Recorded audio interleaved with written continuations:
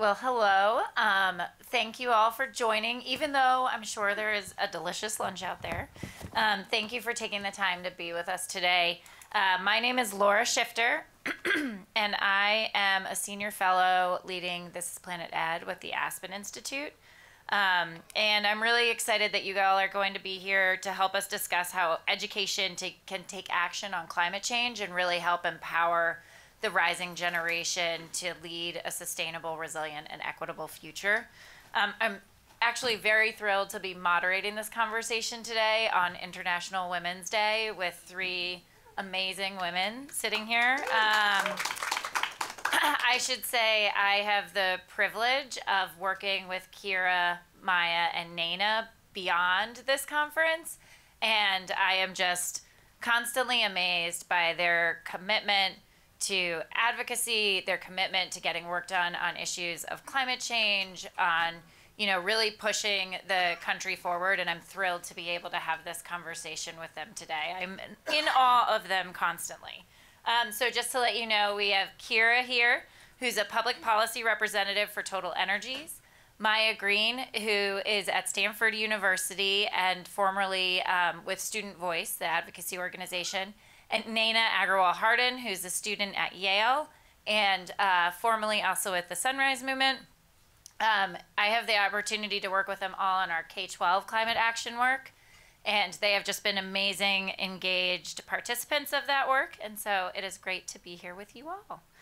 I always start off with this question when we're talking about issues of climate change. Climate change is really a personal issue for all of us, and it's really critical reminder.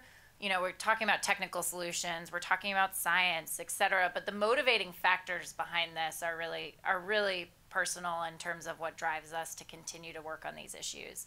I had my own climate moment. A UN report came out. I was looking at my three daughters and thinking about the life that they would have in 10 years down the road, and just realizing, I worked in education policy for a long time, realizing we could have the best education system in the world and it would not matter if the impacts of climate change took hold for them.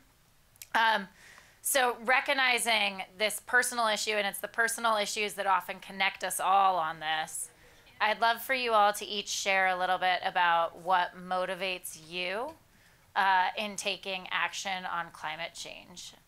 So Kiera, love to start with you if you want to share, and then we'll go down the row here. Awesome. Thank you, Laura. Thank you, everybody, for being here today. Very happy to be involved in this conversation. So for me personally, I was born and raised in Ketchikan, Alaska, which is a small island community in southeast Alaska. It's a fishing town. It's in the middle of the Tongass National Forest. And it's really shaped who I am. So growing up there, your way of life is very outdoorsy. And that means you're hiking every single weekend. And weekdays if you can fit it in. You're fishing with your family. And you're really just living your life in communion with nature. And so naturally, that means that you notice when things start to change. And so for me, that was in high school. My family is lucky to live on the water, and I was remember vividly being on our porch and looking out, and the ocean was this beautiful, bright Caribbean blue, which is very much not the steel gray that you typically get in cold Alaska. And I remember being in awe of it. It was so beautiful. It was so warm out. What an incredible thing. And then a couple weeks later, we started having a mass death of the fish because this algal bloom has sucked all the oxygen out of the water. And for me, we love, like I said, we love fishing. That sustains us. It's part of our way of life. And so realizing that that was in danger based on naturally occurring phenomena like climate change that has obviously got significant human impact was a real wake-up call for me. Thanks, Kiera. And Maya? Yeah, kind of hopping off of Kiera's Caribbean blue comment, my dad's family is from Barbados, and so we'd go and visit every couple of years, reconnect with family there, and I have this vivid memory of being quite young on a boat with my uncle, just chatting, and he kind of started. It's the first time I remember learning about climate change. Like, I have a vivid memory of not knowing what it was before, having this conversation and then knowing after. And I think I was really lucky to be introduced in that way, like in a safe place with an adult I trusted, because I guess contrary to popular belief that kids can't handle learning about climate change, that it's too scary or too overwhelming, I immediately started thinking about solutions. I remember him telling me about buildup of carbon dioxide in the atmosphere, comparing the ocean in a prospective terrible climate future to Coca-Cola. And immediately I'm starting to think about, oh, well, what if cars had a plant in the engine instead of an engine? You know, what if cars were putting out oxygen instead of carbon dioxide? And so I think having that early introduction to climate, it's the kind of thing, it's kind of like when you learn a new word and then you just start seeing it everywhere. I'm from Charleston, South Carolina, and once I had learned about climate change, all of a sudden I was seeing it everywhere. I was seeing it in the floods downtown every time it rained. I was seeing it in the hurricanes that only came every couple of years when I was quite young and then started coming every year like clockwork. And so I think it really is the kind of thing where once you're aware of it, you see how it's shaping your life, you see how it's shaping your community, and once I could see it, you can't unsee it. So that's what motivates me to work on this. Yeah. So I love how all of our responses to this question are really anchored in the places we're from. My mom's parents live in a small rural community in East Tennessee, sort of nestled in the Appalachian Mountains. My dad's parents live in a small remote community in northern India, right under the border with Nepal. And in 2016, so I was in 8th grade, there was a big fire, the Gatlinburg fire, in the forest that surrounds my grandparents' home in Tennessee. And there was a span of a few hours where we thought it was going to burn down this place where I've spent Christmas and Thanksgiving and Easter like every year that I can remember. And it was really scary. It was exacerbated by drought, and it has taken years and years for that community to rebuild from the damage, largely because of rural poverty. And then the next year, 2017, there was really bad flooding during the monsoon season where my dad's parents live. Our house there is on a hill, so we were really lucky, and it was like the waters receded right in time, but it was just another one of those sort of close call experiences, and again, really hard for that community to recover again because of poverty and governmental disinvestment. And then in 2018, I also was looking at a UN report, maybe the same UN report that Laura mentioned, and it was talked about, natural disaster, and it was talking about all these things that I had just seen play out in these two real anchors of my family. And just, was like, wow, this is so incredibly urgent. I feel so unprepared to tackle this, issue. And at the same time, it's playing out right now. Like, I'm watching it happen in real time. And I think before that, I had always thought of climate change as something that was sort of for future generations. And that was really what brought home to me that it was a present issue.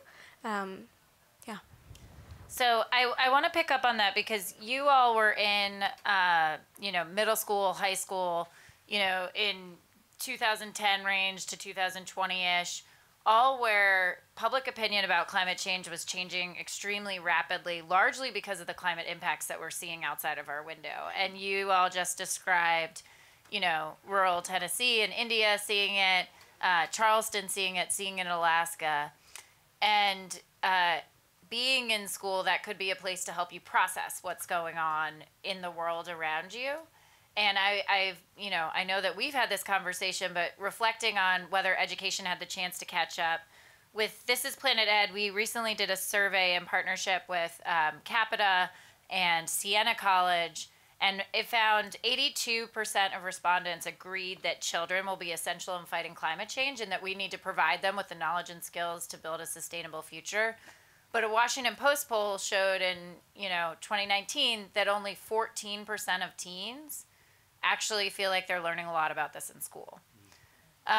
So recognizing that gap, I'd love for you to reflect on your own personal experiences of how climate change was being taught in your own schooling experiences, and and especially compared to what you were talking about in terms of what you were seeing around you. Naina, you want to start with that, and then we can... Yeah, absolutely. So I grew up in Ann Arbor, Michigan, often dubbed the most educated city in America. It's a big source of pride for us. And I say that because even with that reputation, in my really high quality, really well-resourced public schools in elementary and middle school, I have maybe one recollection of briefly mentioning the greenhouse gas effect in a science class. It was never a subject in classes outside of science, and every single piece of information that we got about climate change was accompanied by the caveat that scientists are unsure whether this is really happening, or there is a lot of discord about how reliable this data is.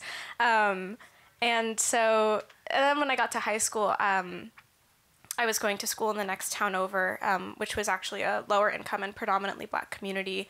But my high school drew from our whole county. It had a great international baccalaureate program. It was still a public high school. A lot of the teachers were really young. We had great relationships with them. And even then, I have a few memories of being in science classes and having teachers sort of like wink, wink, nudge, nudge. Like, I believe climate change is real, but I couldn't say that to the whole class, because it's too controversial. So predominantly it's memories of like very sporadic mentions of it with a lot of doubt and disclaimers built in, and always confined to, the science classroom, never social studies, never history, never any other discipline. So, yeah. No, I think I had a largely similar experience growing up in public schools in Charleston. I can't recall it before high school. And even then, very, very relegated to biology, to, an environmental science class that I explicitly had to seek out, and very disconnected from the real climate impacts that I was seeing in my own community, really talking about it as this kind of global, scientific, abstract phenomenon, and then not tying it to, like, why are we out of school around Labor Day for a week every year when that's not a scheduled holiday? And so, I think I was really feeling that the classroom was kind of a vacuum from the real world, that the real world was something I had to set aside when I went into school, and then any climate action that I felt motivated to take, I had to explicitly kind of seek out and build for myself in my extracurricular time. Yeah, just to briefly add, I went to public school in Alaska, so another public school kid, a few years older than Naina and Maya, though. I'm 24, and from my experience, also confined exclusively to science, we mostly discussed it in terms of the ozone layer. There was no discussion of the greenhouse effect. That seemed to be a lot more settled because we had done something about it. And I think that there's a lot of apprehension around scaring children, arming them with a problem and not providing them with a solution. Even if it's not taken in a political direction, people don't want their kids to feel hopeless. Yeah, so it's interesting that you bring up, too, that point about the ozone layer. There was just an Education Week survey done that showed that even though teens are more likely than adults to believe in climate change, agree that it's human-caused, there seem to be a lot of misconceptions about what the actual causes are of climate change, where the same percent of teens will say it's related to actually the ozone layer.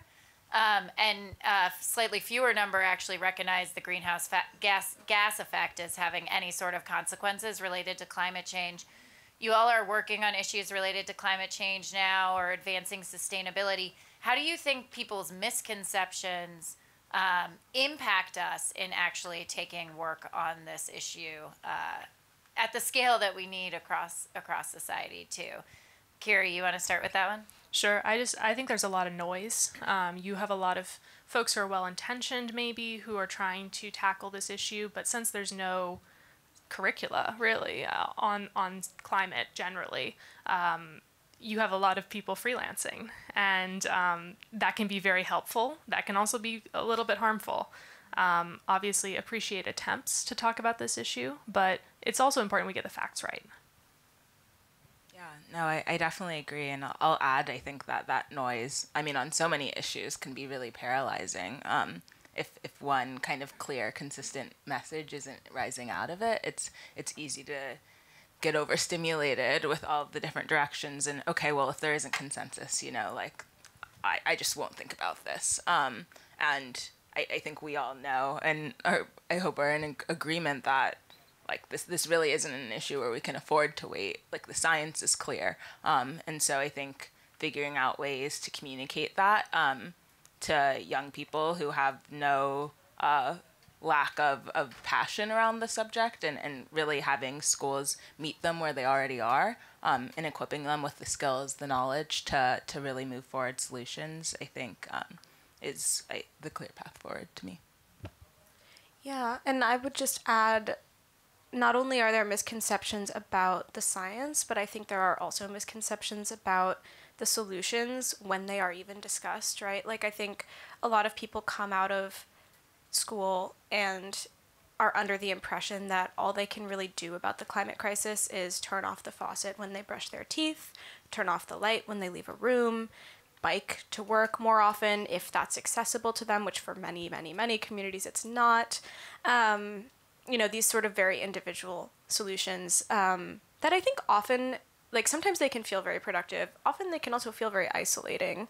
And in the face of such a massive issue that is so scary, like, that isolation can be really harmful, especially in young people. So I guess I would also add that, like, somehow we have to come up with a way to talk about solutions that are bigger than just one person, because that misconception that, you know, all you can do is recycle your plastic bottle is actively impeding action from young people. And what do you all think the role of social media is in terms of helping build knowledge about climate change? I know that we've seen, you know, we see silence to some degree in schools. We've seen silence between parents and young people having to go find the information about climate themselves. You three are examples of having to do a lot of that and rely on people in your life to go ask these questions. I think it's about 44% of young people go to social media to find answers on climate change, and that could be both a good or bad thing. How do you all think about the role of social media in climate education? Maya, you want to start? Yeah, sure. I'm thinking about my little sister who is 6.5 years younger than me. So she's 14, about to turn 15. And even, like, the way we engage with social media with just that, you know, almost 7-year age gap is so different. I opened with my climate moment being with a conversation with my uncle. Her climate moment was watching YouTube videos, you know, as a kid. And so I think social media can be this really powerful tool. It can be this great kind of open forum of stories.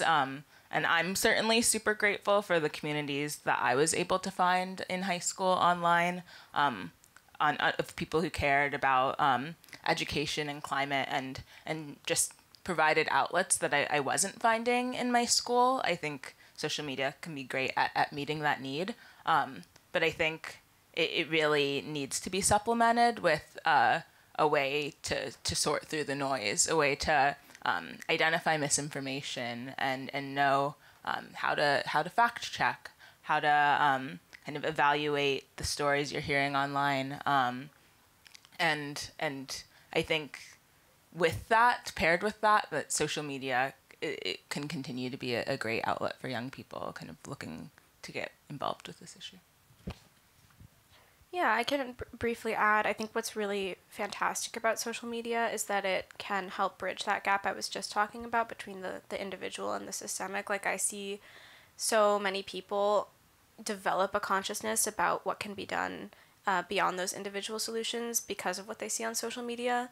And I think, you know, there's nothing that can replace the feeling of a candid conversation with a peer or a teacher or a parent or an administrator, a trusted adult, like Maya was saying, about these issues, both in terms of quieting climate anxiety and in terms of leading to community-based work towards community-based solutions. So, like, I think the role of social media is super important in bridging any knowledge gaps that have arisen because of the inadequacy of the climate curriculum in schools. And I also think that it's no substitute for real conversations in your community. So I think on that point, we've talked about the bigness of the issue, the feelings of isolation that can come from processing it, and a lot of young people are feeling this too. 75% of young people have said that climate change makes them feel sad, anxious, depressed.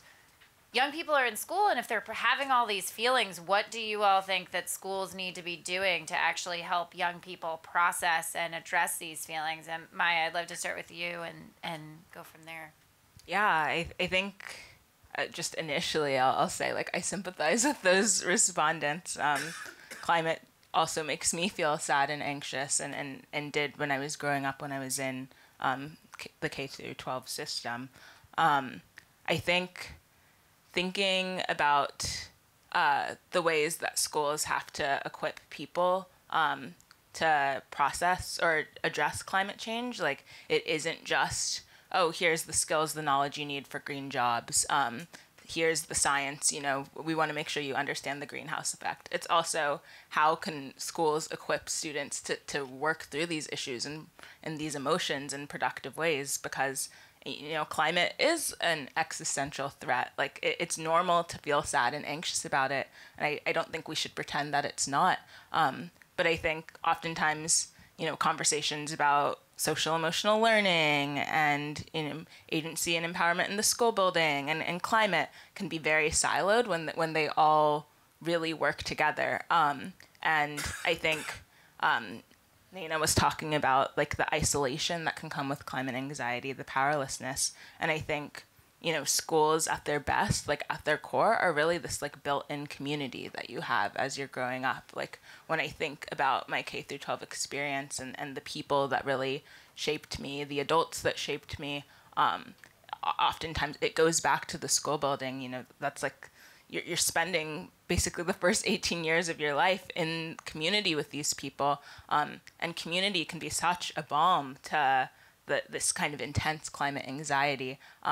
But if you're in a community that's largely silent on this issue, that's not acknowledging when people are processing losing their homes from fire and flood, and then I think that community can be one that breeds isolation rather than connection, rather than collective action. And so I think schools need to really think in their climate curriculum how they can acknowledge the rational feelings that students are feeling about this thing that is really going to change our lives, but then also equip them to not be paralyzed by those feelings, but rather use them to drive action.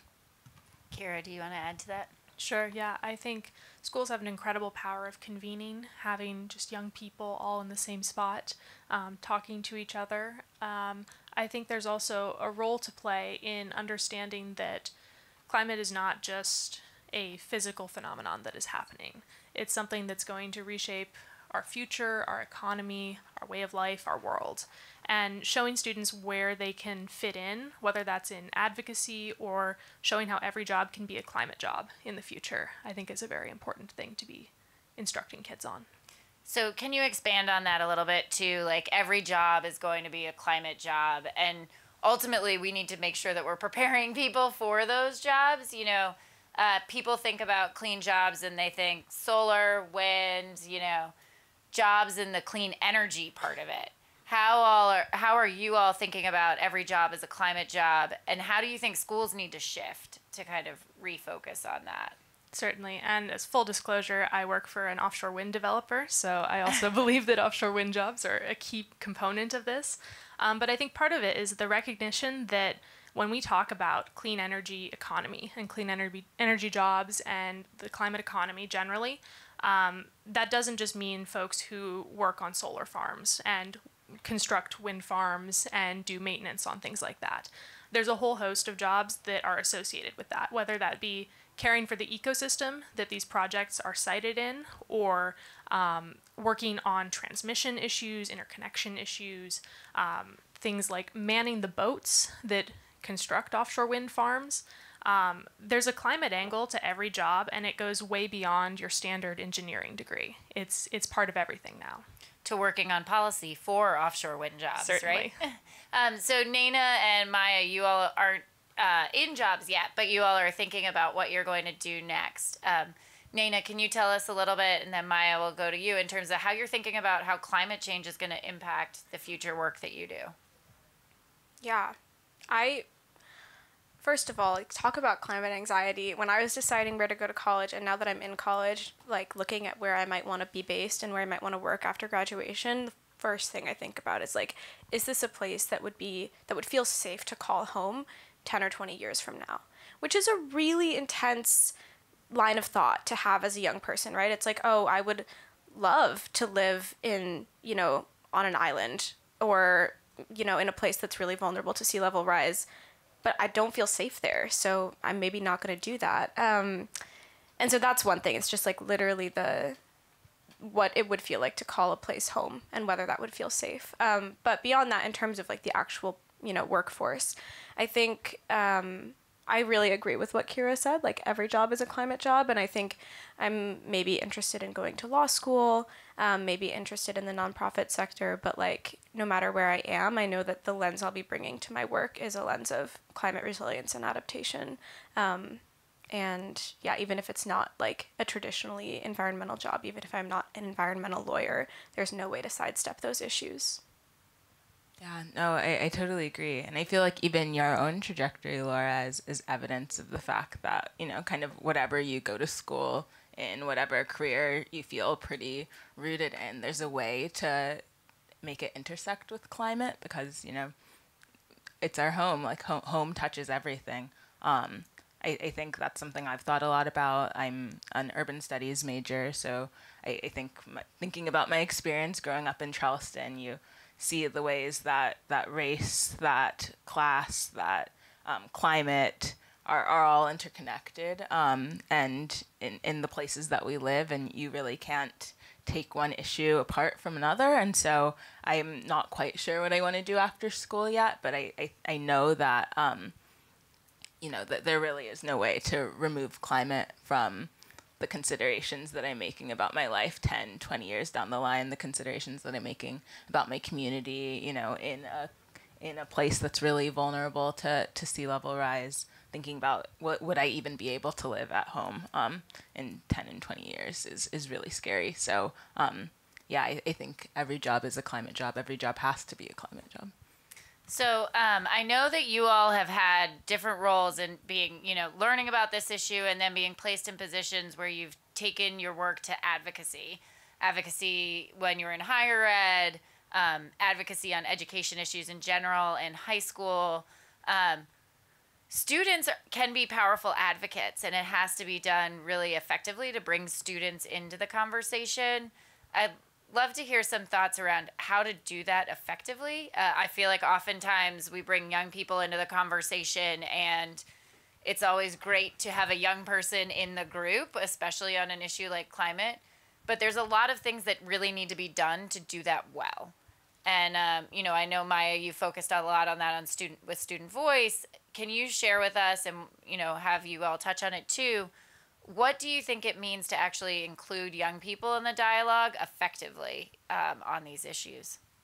Yeah, well, I think it really takes yielding some decision-making power to young people and really recognizing young people's expertise, not bringing them in conversations to be kind of props or gestures towards like representing that perspective, but meaningfully integrating it into whatever kind of decision-making process is occurring. I think young people are clearly already doing this work. Like when you think about bringing young people into climate conversations or bringing young people into conversations about the intersection of climate and education, like these are already conversations being had amongst ourselves, whether that's organizing climate strikes or advocating for nuanced policy solutions. Like young people are clearly already doing the work. And so I think what adults really need to do is just kind of recognize, acknowledge that work, ask,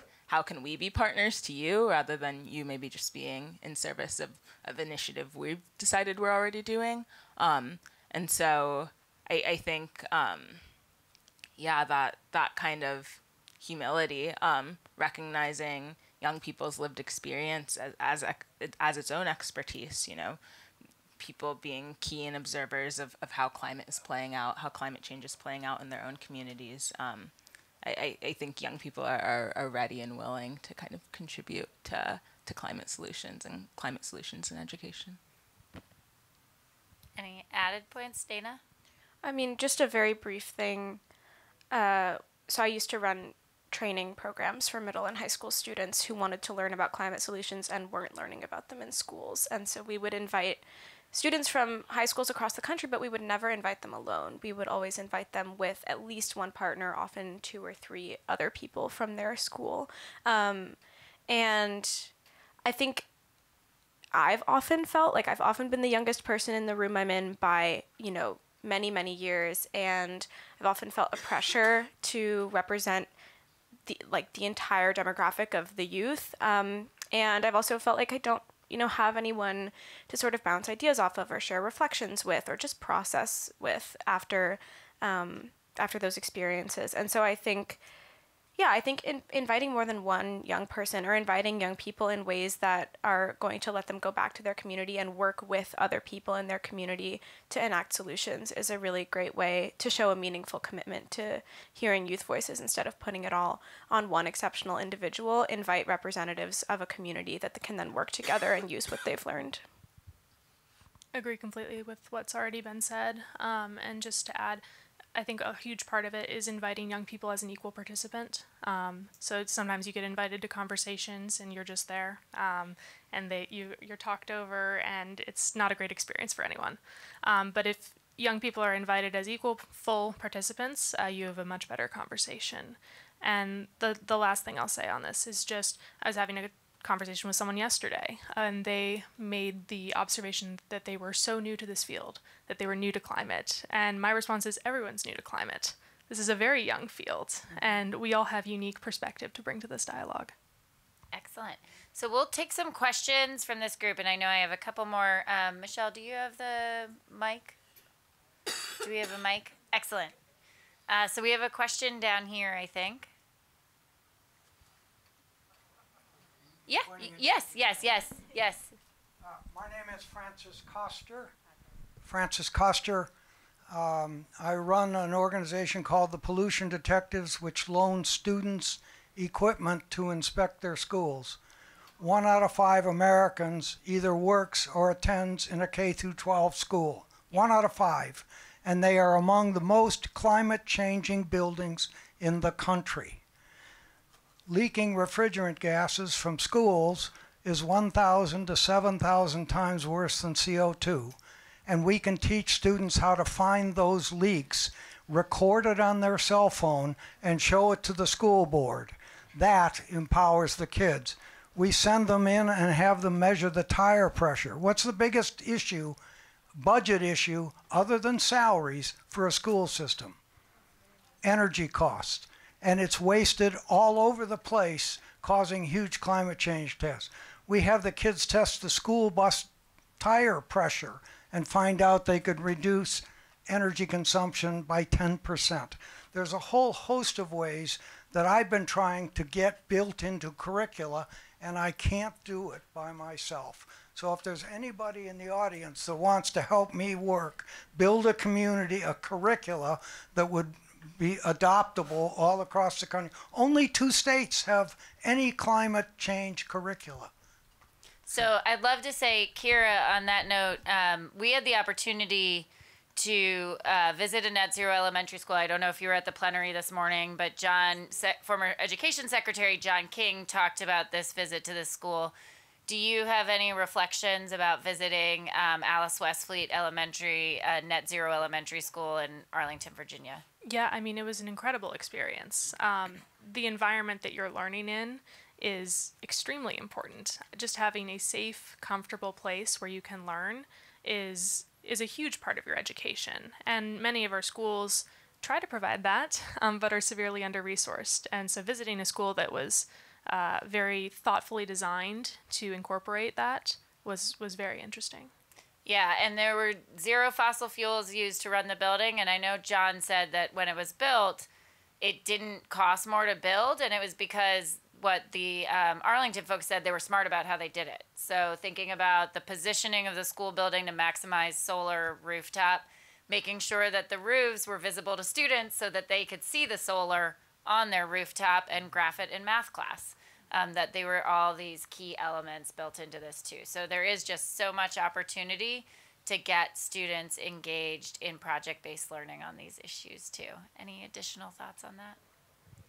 I mean, just on the topic of solar-powered schools, I would love to share that my high school, an anonymous donor donated for us to have solar panels on the roof of our school. And so for the first 2 years that I was going to school there, students knew that it was a partially solar powered school, and students were actually also able to do like projects in their science classes if they chose, around like, you know, measuring how the solar panels were functioning, and studying those technologies that we were operating in our school building. And then we moved buildings as I entered my junior year, and there simply weren't the funds to relocate the solar installation.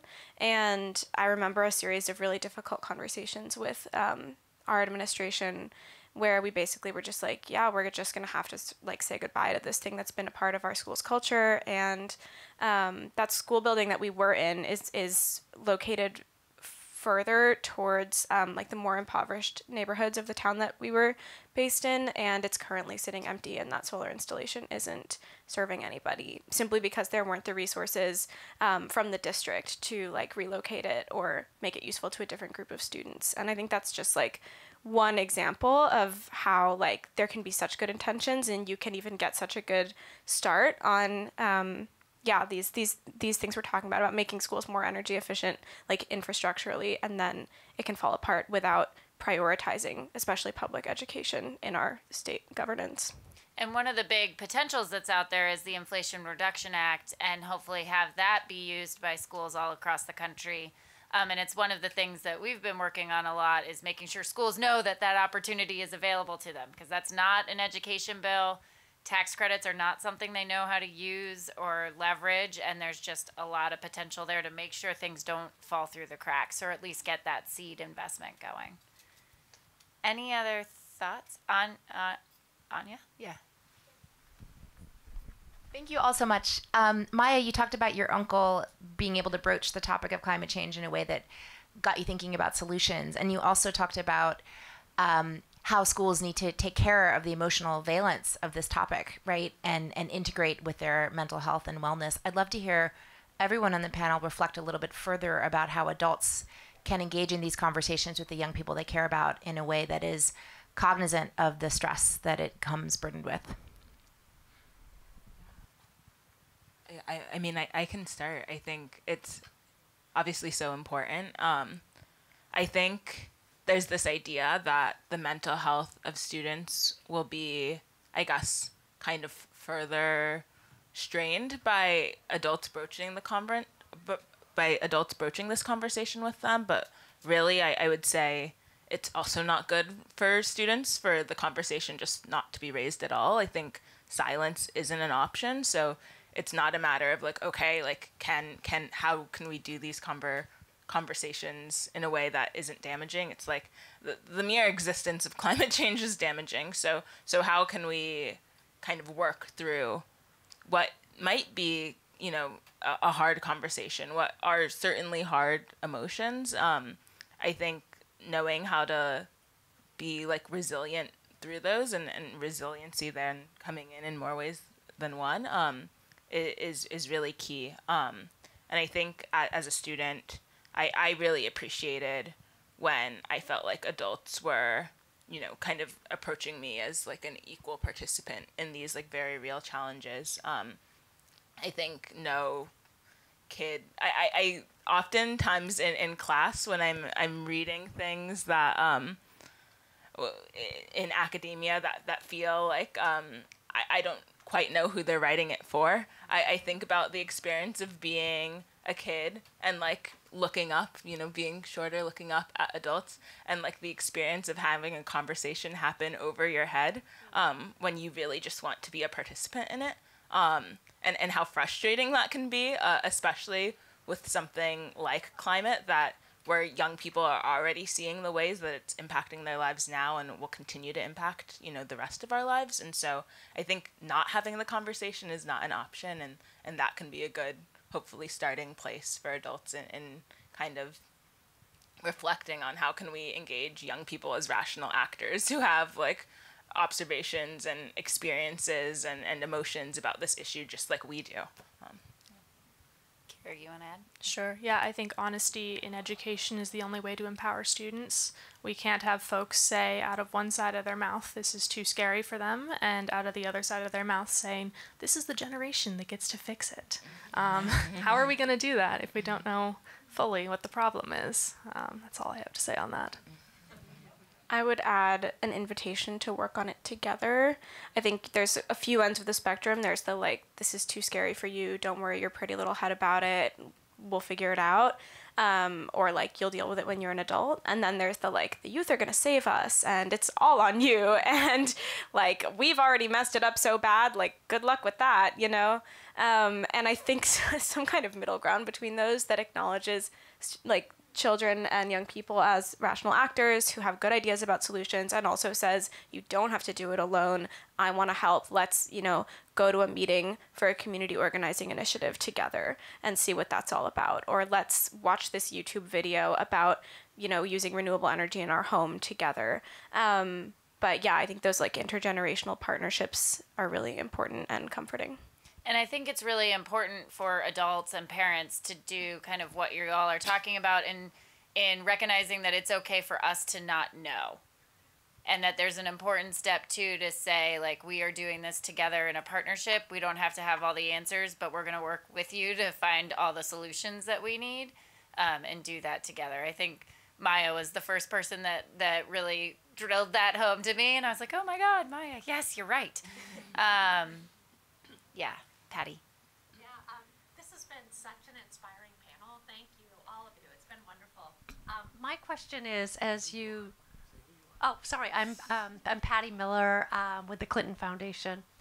As you all do more work and study and research and advocacy in the field of climate and climate advocacy, who has inspired you or what has inspired you? Are there people or initiatives or efforts or movements that have really inspired you as you think about your work?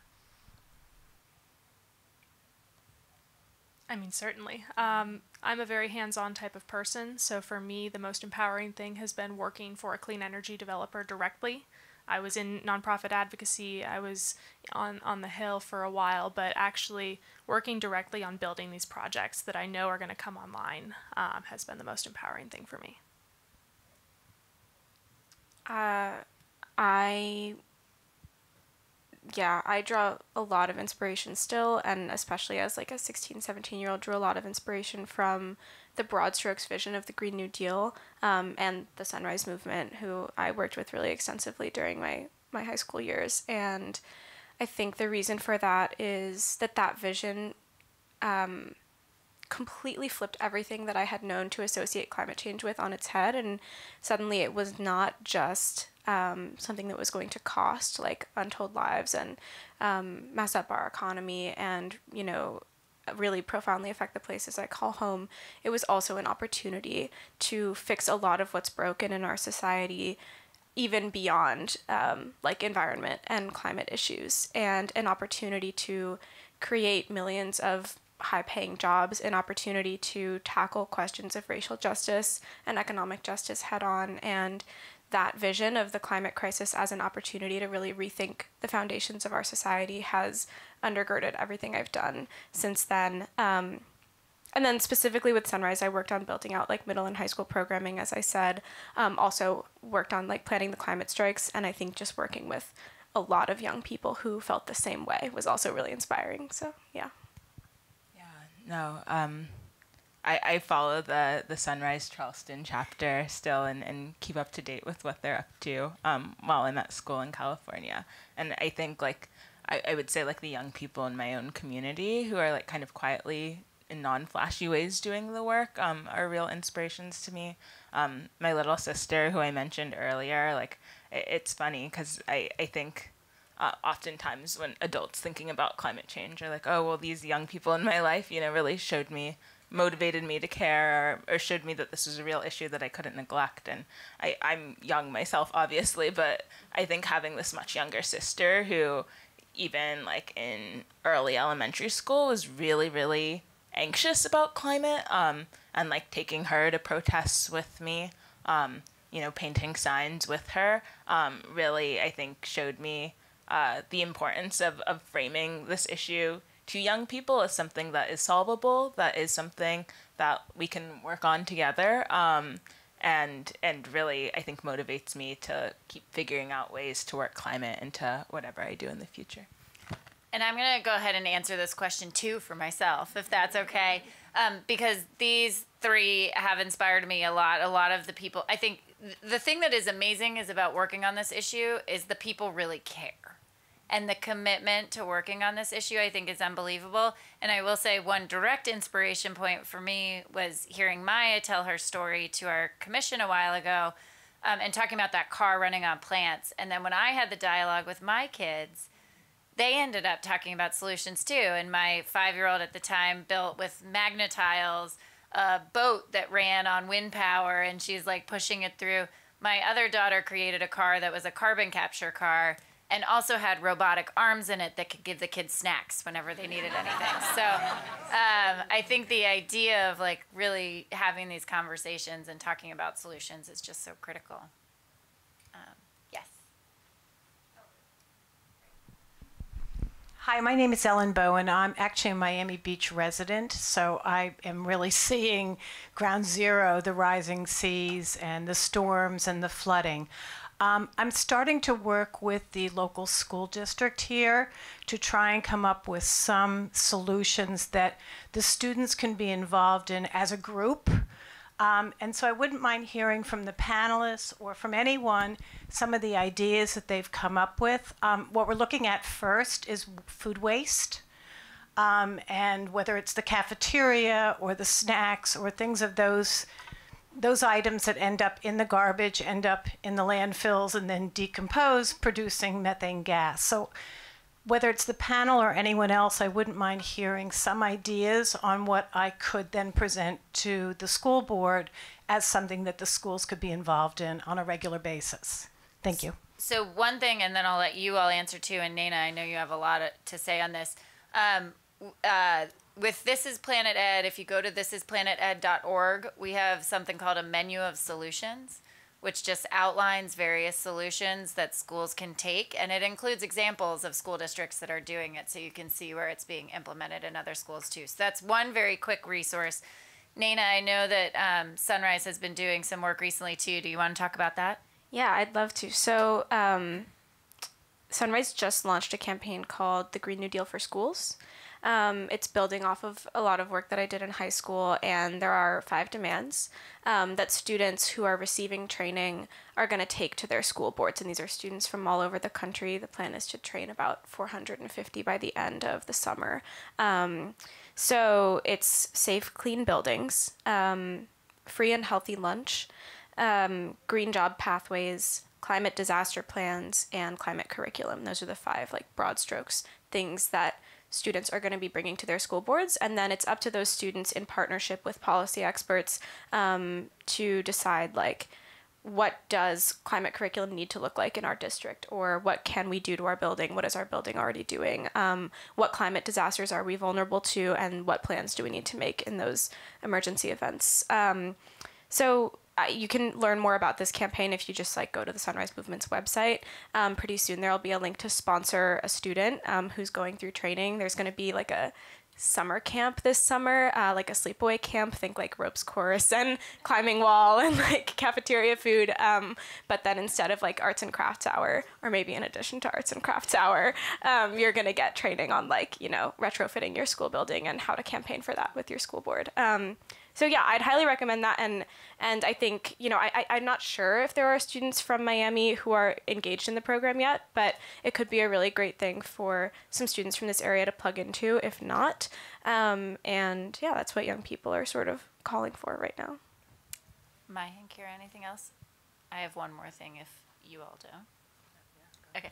The other big thing I would say is getting Miami-Dade to use the Inflation Reduction Act, which will provide resources to do all this stuff that we're talking about, you know, tax credits for solar energy, as well as grants that'll be available for electric school buses. All of that can be an opportunity, and there's funding out there. So young people could be powerful advocates in saying we should use these funds, because especially with the tax credits, any school that's eligible gets them. It's not like grants of the, you know, days where you got to compete. The money's going to be there for 10 years, and either we use it or we don't. So I would just encourage the students to realize that opportunity and use them too. We'll go here, and then, or there's, somebody's got the mic back there? Right here. Great. Hi, hello everybody. My name is Rodrigo Butori. I am the founder of Plastic Fisherman. And what we do is we teach families and kids about marine plastic pollution and the problems with that through art and creativity. So I was young one day. In 1992, when we had the very first Echo in Rio, I was there. And I remember, you know, getting this big awareness about what was happening around the world, which I didn't know at that time. And I remember like parents going like, it's on you. You know, you're the young one. You're going to change the future. It's like, thank you. Thank you. I was stuck in a car with you smoking with me all the time. And now I am, you know, having to solve for the problems. But anyway, at that time, we were very limited in terms of exposure, right? We had like news about our city, our town, maybe about our country, but we didn't know about what's happening in Indonesia or like, you know, in China or like in Alaska. And today there's this infodemic, right? Like every day you are bombarded on social media with all that information. And what I keep hearing from, you know, young people, especially like really, really young ones, is this idea of paralysis. They don't know what to do. They don't know where to start. They feel like whatever they do, even if it's picking up the trash, it's too small. They have to basically win a Nobel Prize for it to matter, you know? So I would love to hear from you guys, you know, what are your thoughts on that, and how do you motivate people, young people, your age and younger, to take action and, you know, and really do something to change? Yeah, and I think this builds a little bit on that question of like the individual versus collective action, because how do we help people feel like they're having impact? Anyone want to jump in? I mean, I think a lot of it is just localize. Tell the stories that are around you that sound familiar, that people understand, and that they know. It is very easy to get overwhelmed with all of the bad things in the world, climate and beyond. But telling those local stories, I think, makes it personal and real for the people around you. Yeah, I think like super transparently, like that paralysis was something I was feeling a lot, especially like as I graduated high school. I graduated in 2020. A lot was going on in 2020, clearly, and it felt like, you know, kind of structural problem on structural problem kind of compounding on top of each other. How do you, you know, and then I was trying to pick my freshman year classes. It's like I felt a real disconnect with what I could accomplish as an individual, and what I kind of saw that needed to be done on a global level. But I would like really second what Kiera said, and I think like really being grounded in my community, in like the people around me who also cared, was really helped me kind of like work through that fog of like nothing I do will ever be enough, because even if, you know, maybe like the best thing I can do on like a national level is like vote, I don't know, it still matters what happens to my neighbor like tomorrow and tomorrow's flood, you know? And so, and maybe I can't do something about like these huge policy things or the way the economy is structured, who has power, and what are their interests. But I can do something about like the people around me. I can do something about like the people who live down the street from me or in my school building, say. And so I think really kind of reframing to think about, okay, what can I do? How can I show up for the people I care about, for the places I care about, really helped me navigate through that paralysis. And I think doing something like cleaning up plastic marine waste like in your community is like a great example of that. Yeah, I have vivid memories of feeling that paralysis as a high school student, and somehow finding my way to these like meetings of local community organizers. We would be in like, you know, kind of like a grungy coffee shop, or like a just like a local public space, and there was this environment of like kind of scheming and collectively like putting our heads together to think about what we could do in our community. And that felt totally distinct from a lot of what I was inundated with on social media, and so much more concrete. And so, you know, I think both are important, but I think finding, like, pursuing and pursuing and pursuing, and eventually finding that group of people where you live, that's going to be like your co-conspirators, is so crucial for moving through that paralysis. Yeah. So I'm going to give the last question here. And I'm going to take a page out of Catherine Murdoch's book, because I thought she had a great ending question the other day. You know, we've been talking about really empowering young people with the knowledge and skills to lead a sustainable future. If we get this right, like if we do get this right, if you can't envision it, you can't build towards it. So 10 years down the road, if we get this right, what would it look like for young people today in terms of how they're supported? Or 10 years from now, how they're supported. Yeah. Understanding that all jobs are climate jobs, everybody seeing themselves fitting into the world that we're trying to build, everybody understanding that they have an important role to play. Yeah, I think young people feeling like they have agency in their schools to really address this issue now, like adequately preparing for the future, but also not like you can only work on this in the future kind of thing, but like really engaging young people who care about climate as partners in their own school buildings, and feeling like young people have communities to fall back on, and that they aren't navigating this alone. Yeah, I'll just repeat those 5 like student-led demands, right? It's like safe and clean buildings, free and healthy lunch, green job pathways, climate disaster plans, and climate curriculum. And all of those things, no matter what zip code you live in, no matter what the color of your skin is, no matter what your parents do for a living, like all of those things accessible to anybody who's in a public school anywhere in the country. And I think if we can achieve that, then our schools can be centers of resilience and sources of strength in the face of a really increasingly uncertain and scary future. And so that's what success looks like to me, is that when you go to school, you feel protected, you feel safe, you feel empowered to take on what's scary beyond the walls of your school building. Excellent. Well, can you all please join me in thanking Naina, Maya, and Kiera?